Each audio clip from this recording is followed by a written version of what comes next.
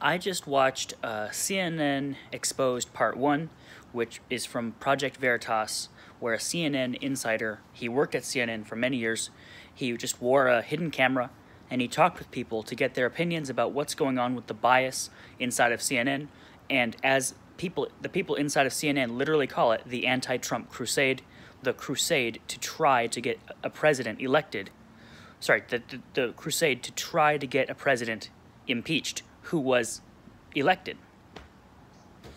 And as my response, I'm just responding to some of the viewpoints of the people who are in CNN because, you know, they're openly trying to get a person impeached that many of them are openly saying, hey, we may not like him, but we're not hoping to impeach this guy. He didn't actually, we don't think he needs to be impeached. You know, we want to talk about some real journalism. We want to, you know, be dog-eared journalism. We want to be honest about it. You know, we want to have journalistic integrity. We want to talk about other stories. We don't want to talk about Trump all the time. You know, they're not interested in that. Some of them, anyways. But then all of them, they all come out and say, oh, it must have been euphoria on Election Day morning for Fox News. Hooray, the racism is back. What racism?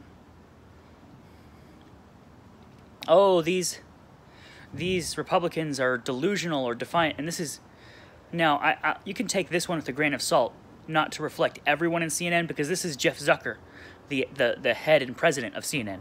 But he's saying, oh, these conservatives are delusional and defiant about our impeachment story. And we need to call them out. We need to make that as big a much a story as the impeachment crusade itself. Because, so what he's basically saying is that, you know, they're trying to run this story every single day, trying to impeach President Trump.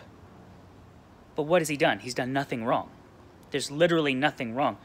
He didn't have to release his phone records, but he chose to. And he released it because there's nothing there. So this is complete baloney. It's nonsense. But anyways, so yeah, I'm defiant because you're stupid. You're being ridiculous. You're being ludicrous. There's no crime. No crime, no impeachment. No misconduct, no impeachment. No Constitution, no breaking the Constitution, no impeachment. You haven't done anything wrong. You shouldn't have to go to jail.